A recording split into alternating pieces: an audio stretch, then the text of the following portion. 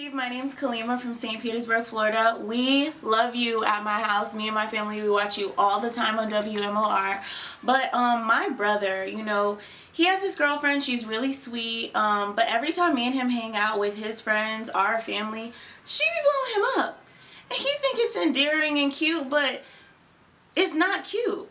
So I'm thinking about having a heart-to-heart with her, like seeing what's really good, but at the same time, like I don't want to overstep my boundaries and have people acting extra. So what do I do?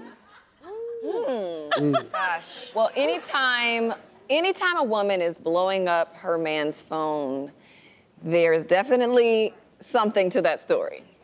It's not normal. Yeah. You know, or healthy relational behavior. I think it's tricky because you have to define, for me, you have to define boundaries within a family. Like, I feel like the conversation she should be having with her brother, and that goes with all conversations with the greater family members, because then you get caught in the middle. I wouldn't feel like that. She would totally be overstepping her boundaries I think have so. that conversation with the woman. I think she has to deal with him directly. Yeah. First of all, why does it bother her? Yeah. It's not bothering him. Exactly. He thinks it's cute. Right. That's what I say. The biggest issue is why does it bother her? But then the second thing, and I'm not always taking the woman's side, but I do understand how it goes for the most part. Most women who are tripping have been given a reason to trip. Thank you. A lot of times. Yes. I'm a guy. Yeah. Women don't normally trip for nothing. Not normally. Think guys trip for nothing? I'm just thinking, like, you think guys? No, they have something in their mind.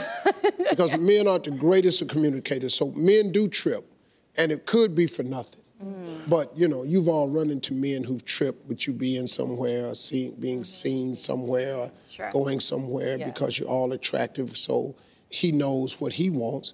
Every other wolf in the forest gotta want what he got. So he gonna trip a little bit. And I found that the guys that have tripped, the men that I've dated, that I've been in a relationship with, that have tripped the most were the ones that were cheating. They were guilty. And so, just saying, continue. Hey, listen, it's your man, Steve Harvey. You know, we could go on like this forever. I mean, literally, just press that subscribe button or click on this list and keep on watching. Man, it's me. Come on, join right now. Do it. What you waiting on?